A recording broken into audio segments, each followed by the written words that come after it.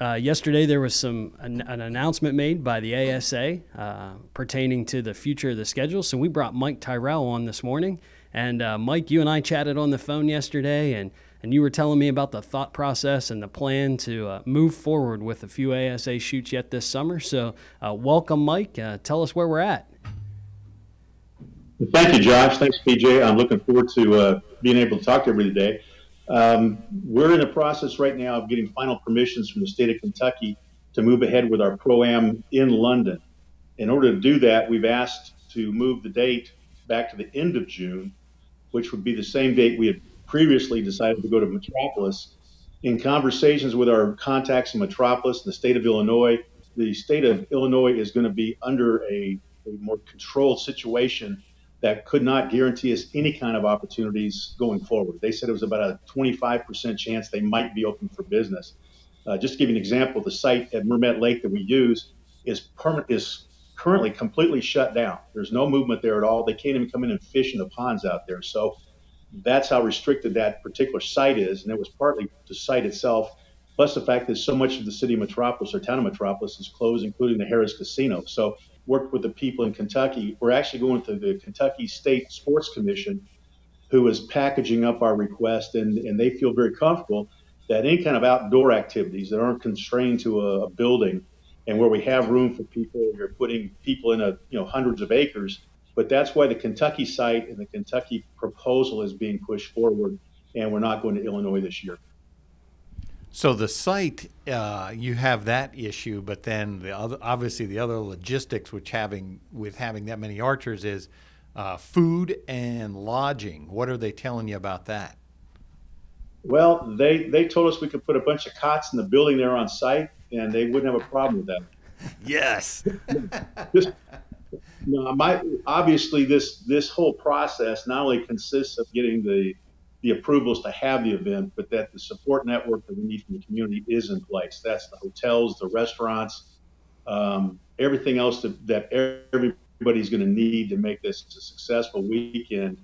All that has to be available and moving forward. And that's why they say the phase 2 or phase 3 opening levels are going to be very critical to this to allow us to do that. But one of the other things that we're going to be doing with this particular event is expanding our shoot times for everybody to actually start letting people come in and shoot their competition rounds starting on Thursday.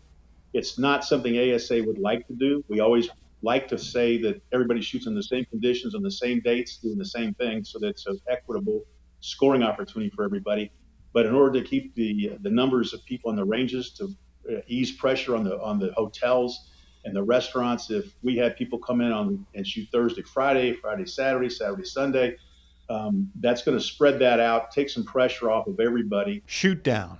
Talk about that. Usually we got stands out there with people sitting down. What do you think that may look like? Okay. Well, last year, as you guys well know, because I think you guys were there. No, you were there.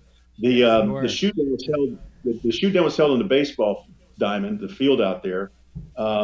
And the one thing we did do is put some bleachers. Well, obviously this year we would dispense with the bleachers. We would pretty much have the shoot down in the exact same area it was this year, but then allow people to come into the infield of the ball field and bring their stools in and just basically scatter around, and everybody can stay there. They can see it, but no one's going to be congested like 20 people on a small bleacher kind of thing. So without the bleachers, I think the shoot down will be fine. Yeah, we're going to have to do a lot of thinking and planning and Rubik's Cube twisting on site as how to structure the sponsor area, the food court, how to handle all those little details that we're going to get into of making sure everybody feels not only that they're getting a fair shot as far as sponsorship, but they feel safe, that they feel like they're in an environment that's not going to put them at risk. So, Mike, what does moving forward for the archer themselves, what does registration look like now? Will they have the option on registration to choose the days they want to shoot? What's the process for the archer? We're gonna basically, there's three things that everybody has to understand. If you've already gone online and registered for the Kentucky or the Illinois Pro-Ams as they were originally scheduled, all those entry fees, all those entry monies you've paid are now back as a credit on your account. So no one is automatically enrolled and registered for Kentucky. If you want to come shoot in Kentucky and you already prepaid for either Kentucky or Illinois, you go back online, the credit is there, and you can use it. It won't let you sign up for the team shoots at this time, but that means that if you have signed up for Kentucky or Illinois, you're going to have to go back in and re-register. If you don't want to come to Kentucky but want to come to Coleman, that credit's still there for you to use at Coleman. The other thing that affects shooters that was in the announcement yesterday is the Shooter of the Year program. How has that changed this year with the two competitions now off the calendar? Basically, the Shooter of the Year program now is going to be basic. We're going to count 2 of your Pro-Am scores. So if you shot Foley, you have 1 score already on the books. You then can come shoot Kentucky. You can then come and shoot in Coleman.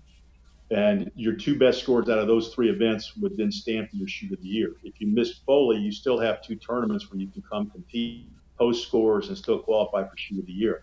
So it's going to be 2 events, and then you drop 1 and then count the Classic. If you missed Foley, you just got to shoot on the last 2. We're also waiving the requirement that you have to go to 2 Pro-Ams to qualify to come shoot the Classic. We're going to allow anybody that wants to basically come shoot the Classic that wants to. You can qualify normally for the Classic through the state championships. We would still recommend people go that route. If they can't make it to the Pro-Ams, go to your state championships, support your state clubs, get them back up and running as well as the Pro-Am series, and then come join us at the Classic. The Classic itself, we're hoping that by the time we get to Alabama for Coleman, we'll be back to our normal standard times of shooting and all the other things like the team shoots.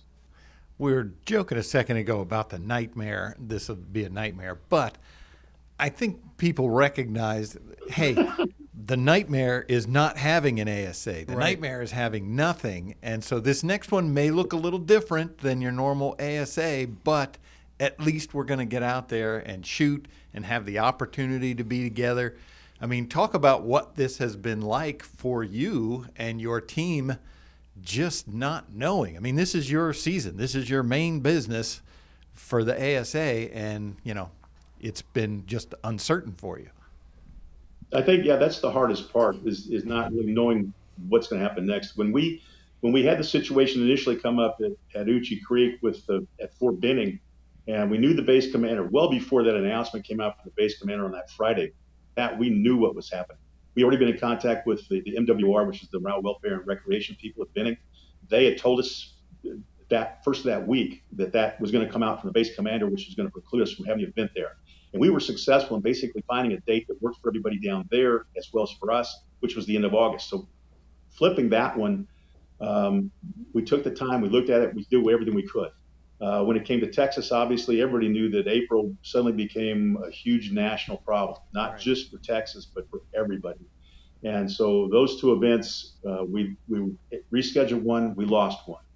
And it's the same thing we're going through now between Illinois and Kentucky. You're talking to all these people, you're talking to their state people, you're trying to find a model that will allow us to put on an event that everybody can come enjoy, but it's going to have to be a one-off. It's not going to be the same.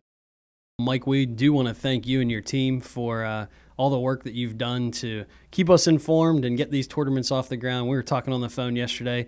If we get through this season getting 4 out of the 6 events, we'll consider that a pretty good success. So thank you for what you and your team have done. In case people are listening to this and are not sure where to... It's kind of like winning a Stugly contest. Right. Yeah. We just invited everybody to go through the numbers. We're actually actively working with the sponsors about how this is going to affect their relationship with ASA and how it's going to look going forward with them, and then staying in touch with the community. But our goal right now is that by June 1st, we should have definitive information on exactly how we're going to have to execute this event and what concessions we might make. I'll give you an example of a perfect situation of we don't know what we're doing yet. I want to say I appreciate everything that you're thinking of. It certainly sounds like you're trying to think of all these things that you probably never had to think of before. But I would also be remiss if I didn't thank you for your participation in our weekly shooting challenge that we've been having with Cam. People have been loving it. You know, it gets them to, you know, even if they don't have the targets, they can print out those paper targets. Keep practice up, you know, keep shooting at those ASA rings, and we certainly appreciate your partnering with us to get people out there shooting. I mean, our contribution to that has been very, very minor compared to what you guys have done. I mean, when Josh brought us the concept and we looked at it and then saw the first one that you launched out there, and people started getting excited about at least feeling connected back to the archery community, which is the main thing that's doing. I was blown away by how successful you guys have made that. In fact, I told Josh, I said, we'll do whatever we can to support that. We've even talked about possibly offering like an ASA lifetime membership as a grand prize or a bigger prize towards the end of the year. We don't even sell lifetime memberships anymore. We get hounded constantly for them. So whoever wins it could probably auction it off for some real cash. Yeah, well, we do appreciate your partnership there.